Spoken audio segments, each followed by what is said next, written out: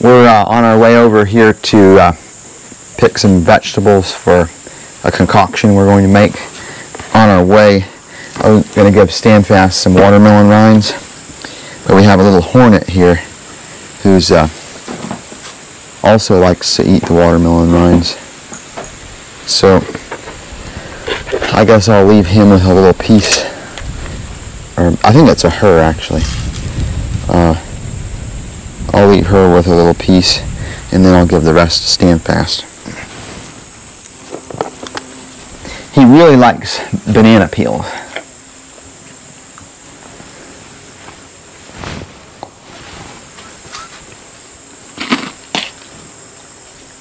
And he likes to stand up like that because I think he likes to have a more eagle-eye view over the place.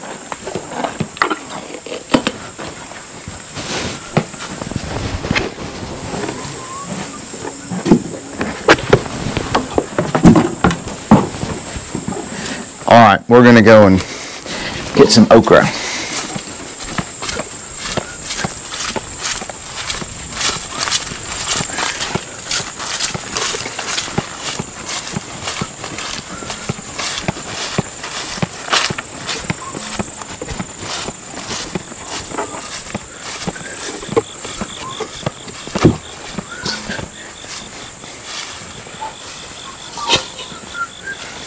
So these okra here, I call it a nose. That nose is so stiff that you really can't bend it. These ones up here, their nose is a little bit more flexible, but that's almost too tough to eat right there. This one here, even though it's pretty good size, it'll still be tender and good to eat. So typically it's good to use a knife because you can potentially like rip off leaves and things.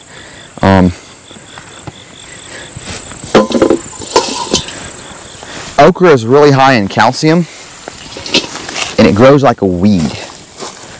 So especially for people who are beginning with their gardens, maybe it's just one of those things that you can have success with it.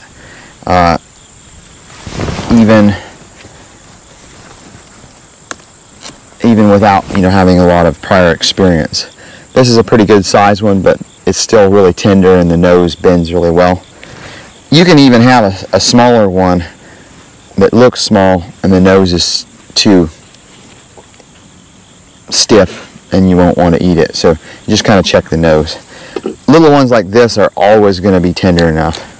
And a little one like that, you don't even need the knife, it just snaps off.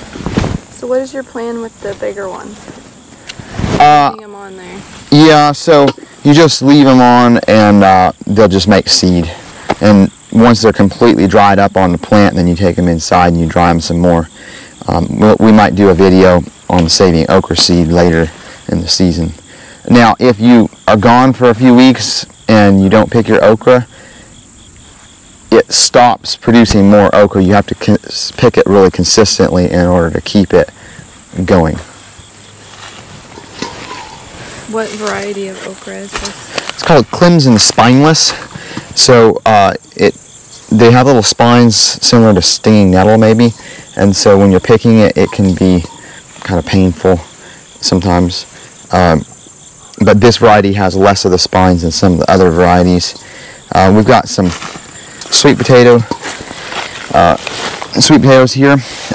The sweet potato is in the same family as the morning glory, and during the drought times there was no blooms here at all, but we've had some good rain. It's flowering, and they're beautiful blooms. They'll open up in the evening. So during this time of day they're closed up, but in the evening they open up a little bit. We're going to get some of you can see some of these bigger leaves are a little more tough. The newer growth here, I'm going to take a few of these leaves for our concoction. These sweet potato leaves, some people might not like the taste, but they are really nutritious. Let food be your medicine. and medicine be your food.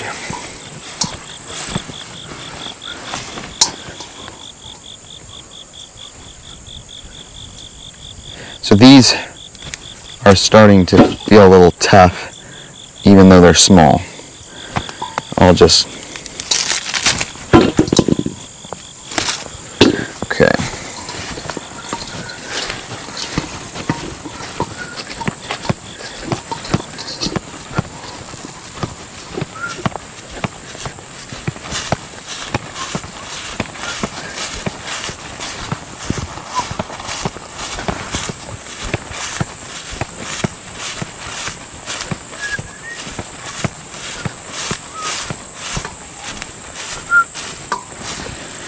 There's a pineapple tomato that I'm going to grab there.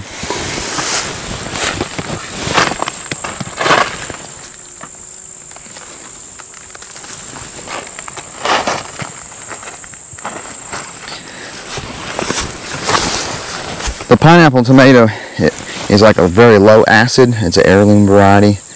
It's one of the best. Or for me, it's one of my favorite tomato varieties.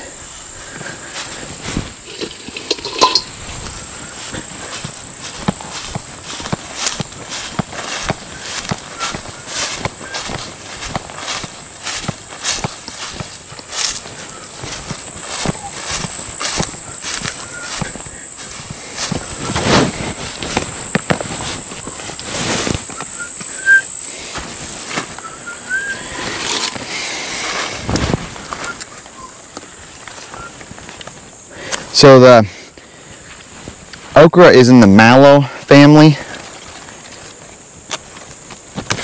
and has beautiful, beautiful, beautiful flowers. So even if you don't like okra, you could grow it in your flower bed and as a beautiful flowering plant.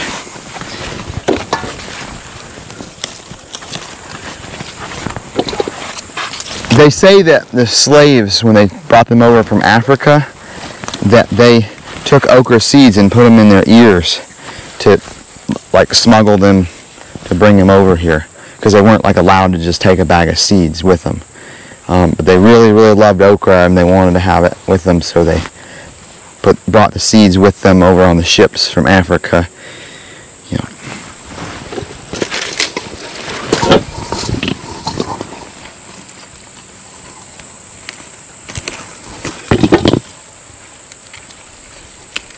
I should have picked this a few days ago, so there's some that are too tough.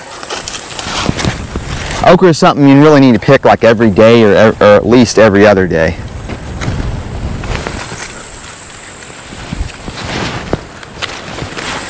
Okay, I think we have enough okra. We're going to go and find some peppers.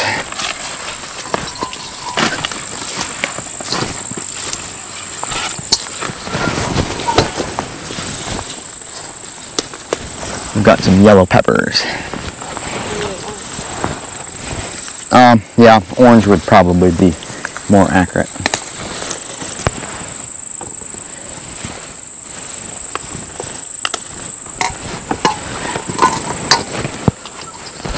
Oh, I missed a watermelon. There's a watermelon when we were picking. I missed it. That's probably maybe 35 pounds. I don't know.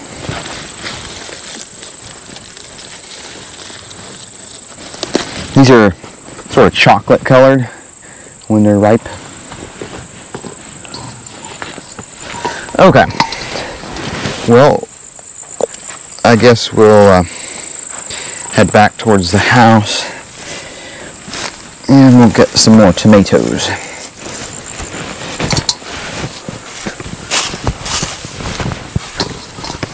We've got another tomato here that we're going to pick.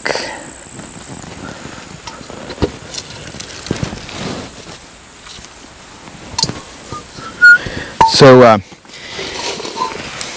you have like this main leaf here, and then you have the main vine here. See the main vine, the leaf coming out, and then you have this one called a sucker.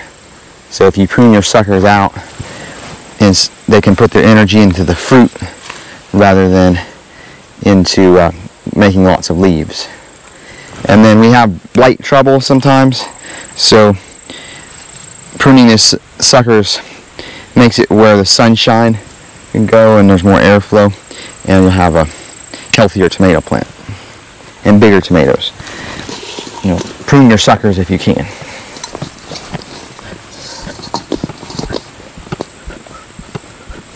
Okay, we've got some cherry tomatoes here. We'll pick a few of those.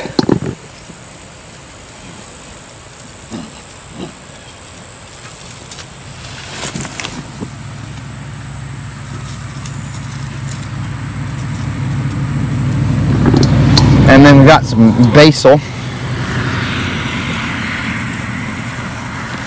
Pick a little bit of basil.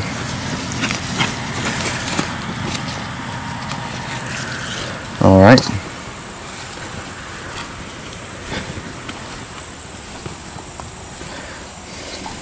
And then we've got some kale here. You can see how it has a beautiful purple stem there and veins. Ordinarily, when I plant kale in the spring, during the hot part of the summer, the bugs just like eat it up and it kind of dies out, and then I have to replant in the fall. But this kale has gone all the way through the summer and is doing really, really, really well, which is like really a miracle. It really is, because like usually it's just so hot and the bugs just really go after it. But we're really grateful. We'll get a little bit more kale here.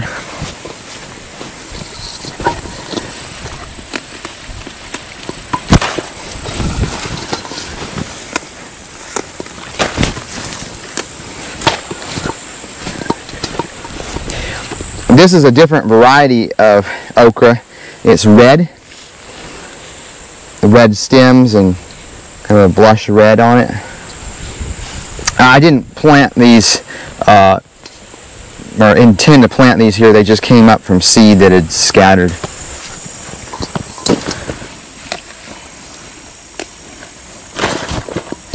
And so for those that are new to gardening or growing kale, if you just hold the leaf and just pull it, you can pull the whole plant up.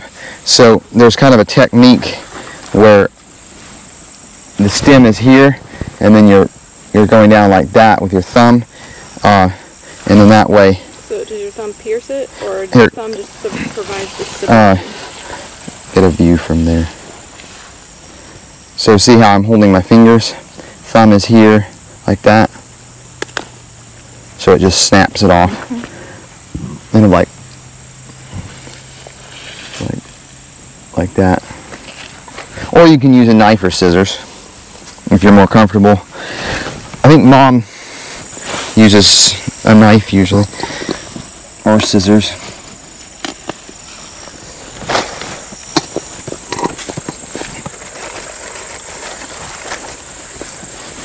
Okay, I think we've got enough for now. Now, these were hybrid tomatoes, and you can see that they just kind of died out there. The blight got them. And then, for some reason, these tomatoes, the blight just kind of, there was tomatoes here, but they kind of died out. But over here on the end, they did a lot better over here on the end, or on this side.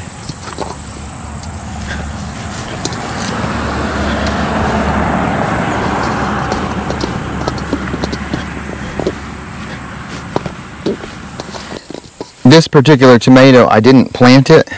There was like a tomatoes here last year, and there was a few tomatoes that were rotten, and they just rotted there. And then in the spring, these just popped up of their own accord.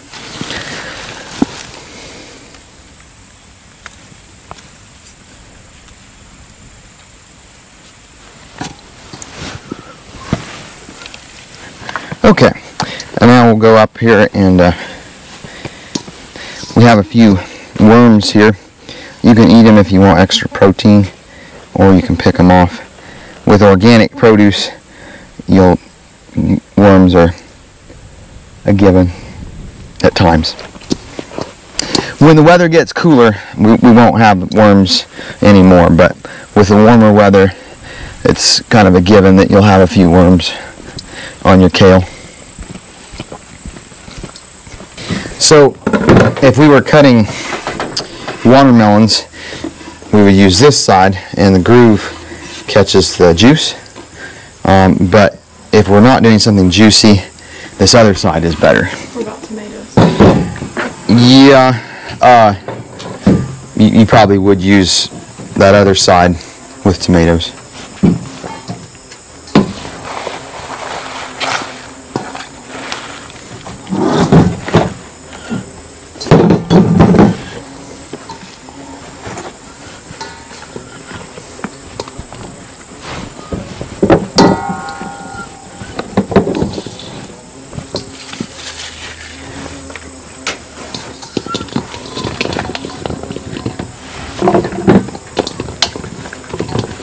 Something you've never done before, Titus, or something that you would like to do a lot? I don't know if I've ever done this exact combination before, but I've done something kind of along this line. With okra? Yeah. Yeah. Okay. So these okra, sometimes the tip can be a little more fibrous than the rest of it. And so I'll probably just put the tips over here and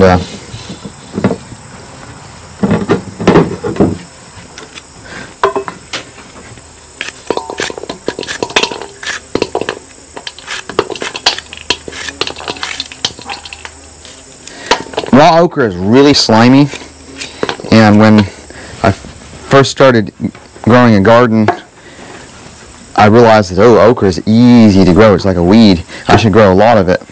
And then I didn't like the taste of it at all.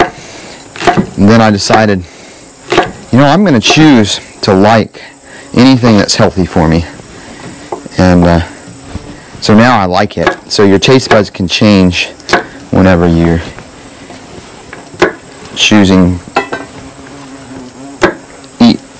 choose to like the things that are healthy.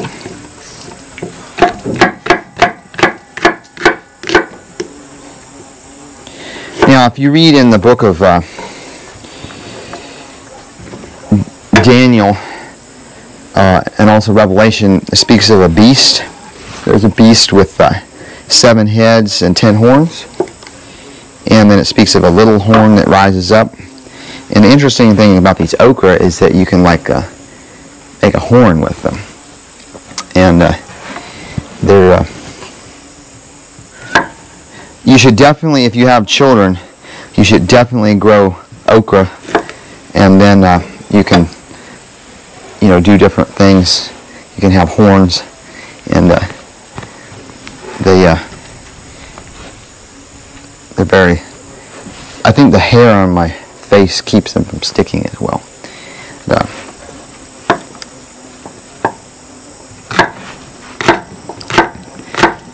Bring your children into the kitchen and then show them that cooking can be really fun.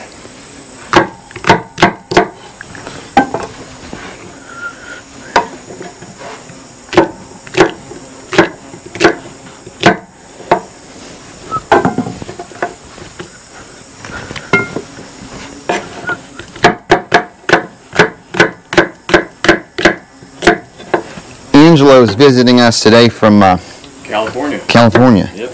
How long did you drive? To school, I drove 34 hours total. Oh, wow. Over 3 days. So I was doing 10-hour shifts. Okay. Woo. But from IU is probably 3 hours here. Okay. Pretty quick. Yeah.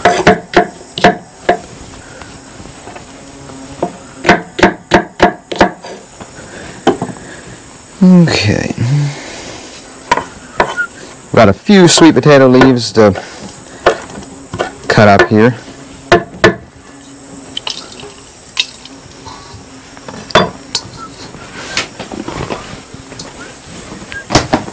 How's your hand feel on your head? It feels good. It actually feels soothing, like it's cool.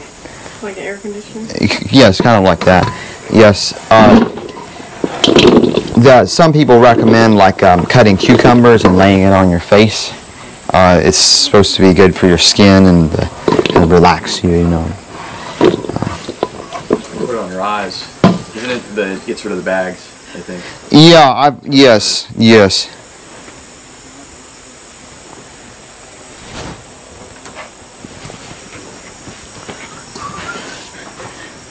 Just make sure it doesn't fall back in the food bowl. Well, I mean, I think my face is clean enough. No. No? Okay.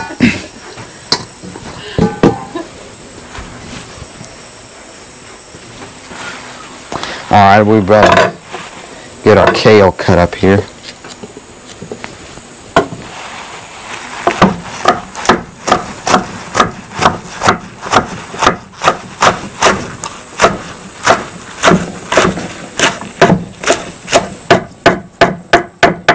So after you go across this way, then you can move it, and then now you're going across the other way.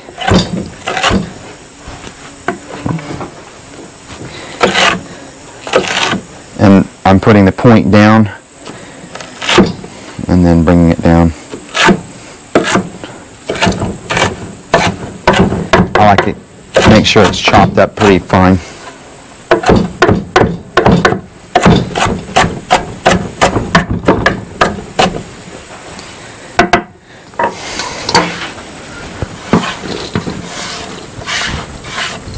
Oh, that one's not supposed to go in there. Thank you. Alright.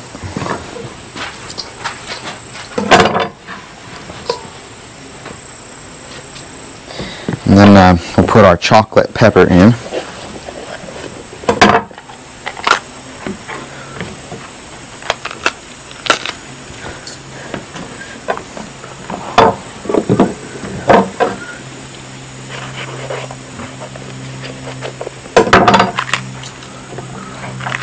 You can't eat the seeds. You can chew them up. They're pretty fibrous.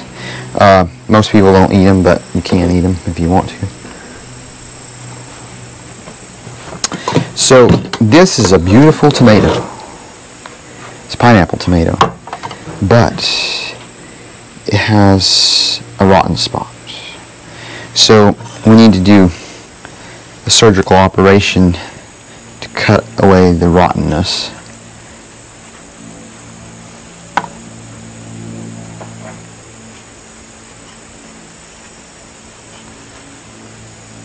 Now, sin in our life is like a rotten spot.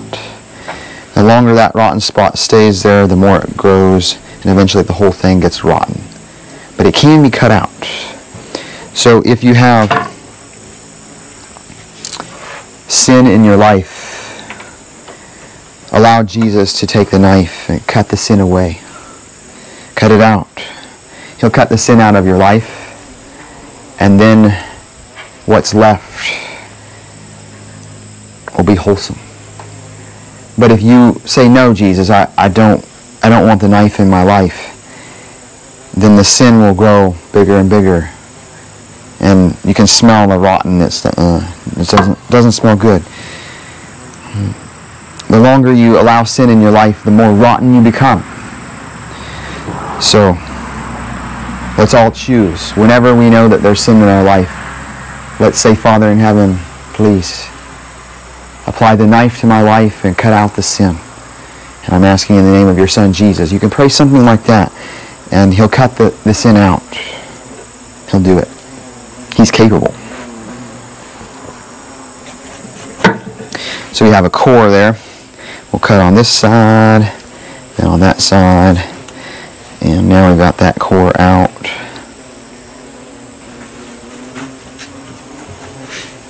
The hornets want to help themselves too. Okay.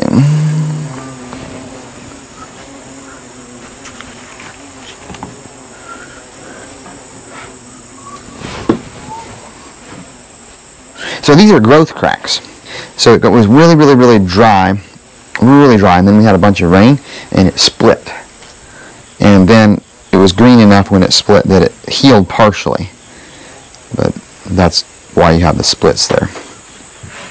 Heirloom varieties tend to split up more, and your hybrid varieties don't split as easily. Now, I don't like to cut it on the board because then later I have to clean the board with a washcloth. So I'm just going to cut it like this. Actually, I need to sharpen this knife. It's a little dull.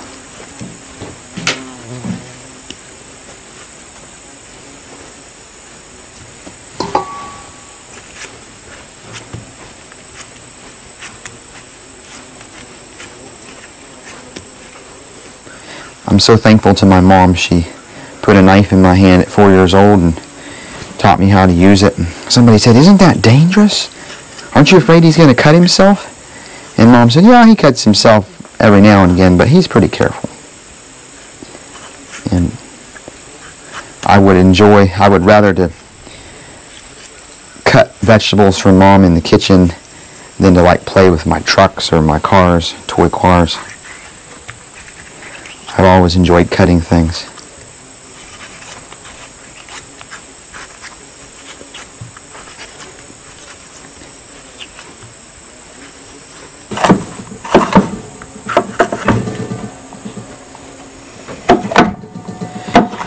So the more color that you can get in your diet, the better.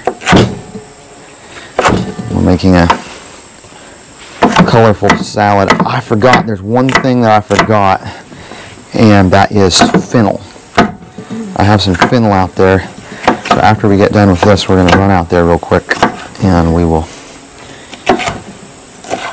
put the fennel in our salad.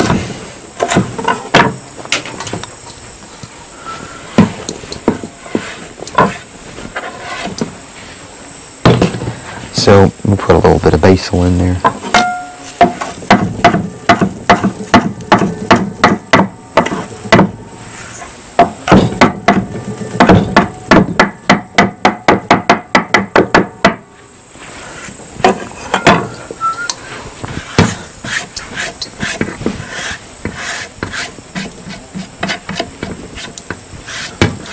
I would like to thank the kind woman who gave us this cutting board. It has been well used. Been a useful gift. All right, I think we're ready to go and grab the fennel.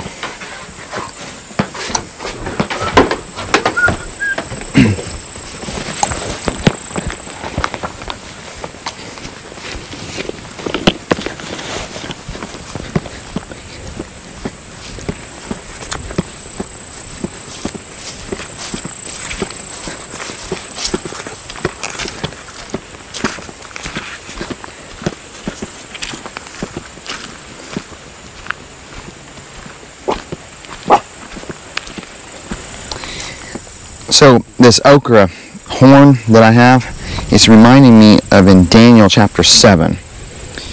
It says, Daniel chapter 7 verse 19, "Then I would know the truth of the fourth beast, which was diverse from all the others, exceeding dreadful, whose teeth were of iron, and his nails of brass, which devoured, brake in pieces, and stamped the residue with his feet. And of the 10 horns that were in his head, and of the other which came up, and before whom 3 fell, even of that horn that had eyes, and a mouth that spake very great things, whose look was more stout than his fellows. And behold, I beheld, and the same horn made war with the saints, and prevailed against them." So there were 10 horns, and then this little horn came up, and it destroyed 3 other horns. So later we're going to have a Bible study another day, another time, and we're going to learn who this beast is and what the horns represent.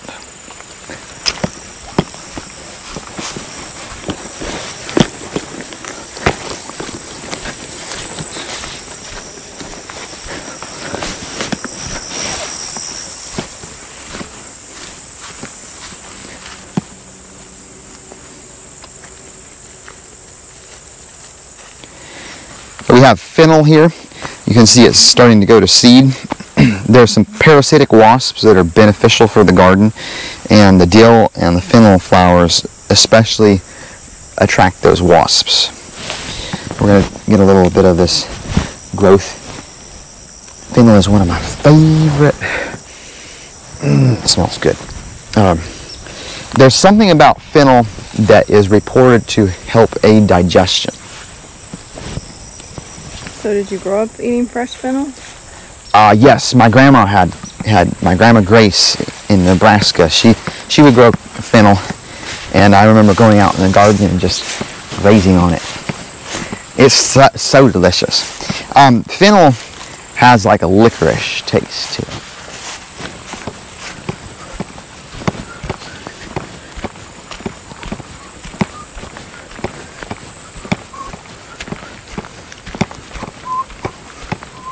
I guess we'll get a few clovers and put them in.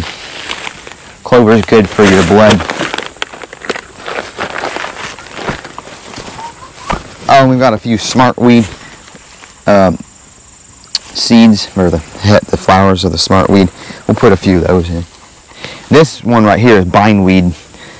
That's very similar in it's edible as well. And the bindweed is, see, the smartweed is a little more pink and a little more narrow, and the bindweed seed heads are a little bit thicker and not quite as pink. Okay, we've got our fennel, we've got our clover, we've got our smartweed flowers and our bindweed flowers. We're going to chop these up finely.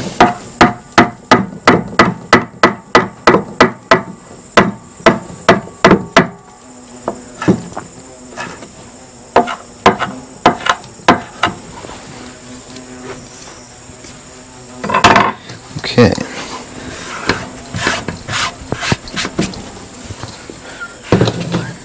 We're going to put a little bit of olive oil here.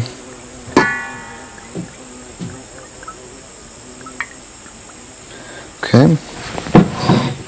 And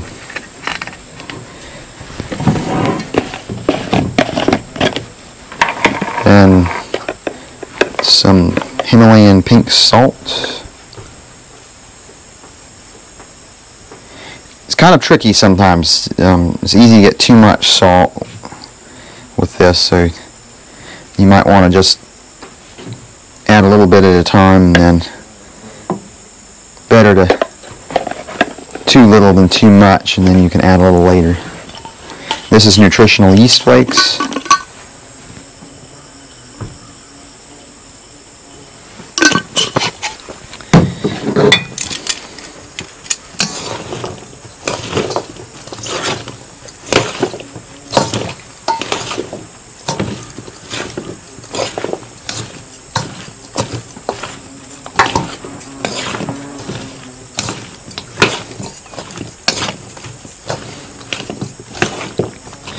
Now I think I'm going to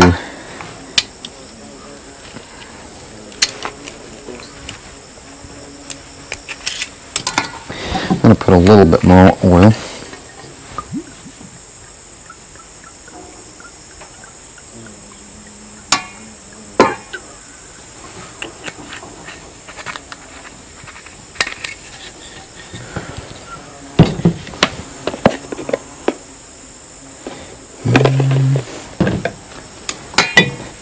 And then a little bit more nutritional yeast flakes.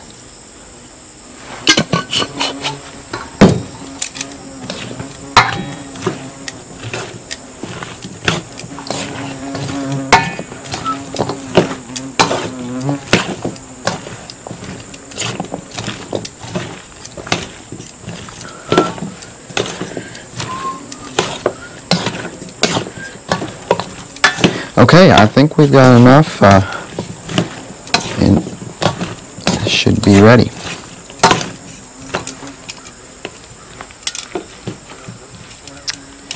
Okay, and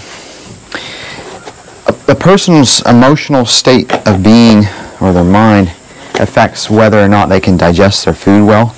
So if you're stressed out and angry, or you're feeling hateful towards someone, or you're feeling frustrated or irritated towards someone, you won't be able to digest your food very well. If you can't digest your food very well, you won't get the nutrition that you need. So one thing that helps you to be in a better frame of mind is thankfulness. So before you eat, when you thank your Heavenly Father for what He's given you, the food that He's created. We wouldn't have this food if He didn't send the sunshine and the rain, and if He didn't put it in the heart of someone to go out and work and plant the seed.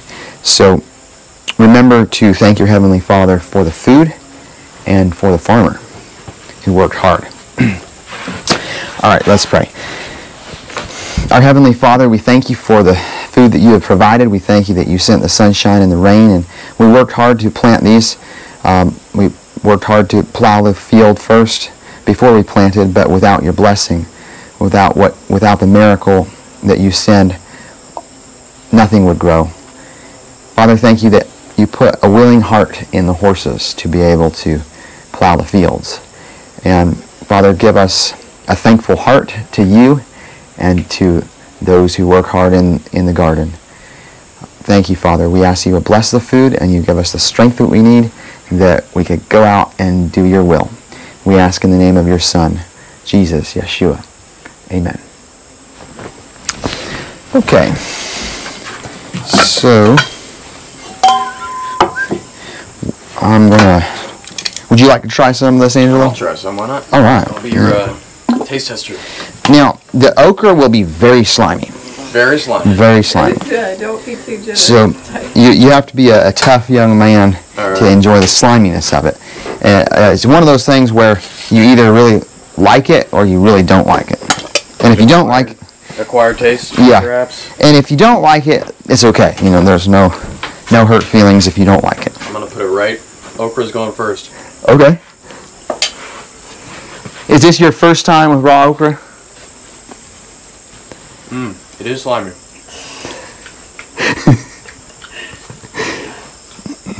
And you don't have to eat it. It wets the mouth. No, it's not bad at all. It lubricates. I mean, it really lubricates going down. Does, yeah. Yep. Yeah, and the good news is that taste buds can change. There may be a vegetable you're like, oh, it's horrible. But if you just decide, okay, this is healthy for me, this is nutritious, this will build my bones, this will help my teeth, my cavities to fill in, this is going to really help me, I'm going to do this for my health, then later your taste buds can change. So it's good that this has a diversity of vegetables. Yes, your kale is really high in calcium, your okra is really high in calcium, and then typically yellow things have vitamin A. So we've got yellow tomatoes, we've got our peppers. They say that peppers, like these sweet peppers, they say that they're higher in vitamin C than eating an orange. So you've got vitamin C. There's other things in here that I'm not knowledgeable on all the nutrition is in here, but it's packed with goodness. Let me grab a couple more bowls for us.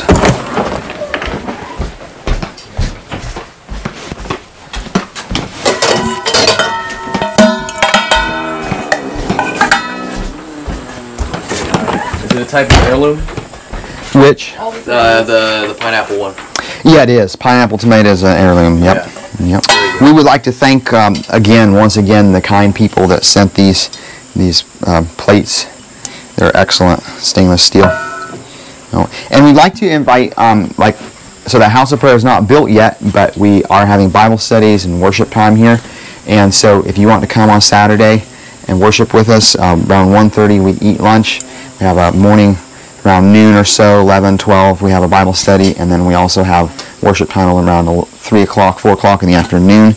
And so if you come on Sabbath, you can help us eat watermelons and help us eat stuff like this. What's the time zone?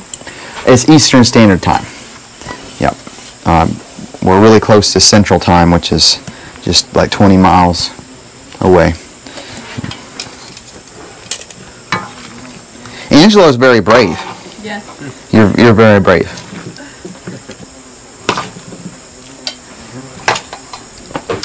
And we'll have some watermelon later. I love watermelon. Yep. Oh, we got a hornet in here. Come on, Mr. Hornet, come on out. Friendly hornet. Yeah. They know that I want to live at peace with them. Yeah, they can feel it.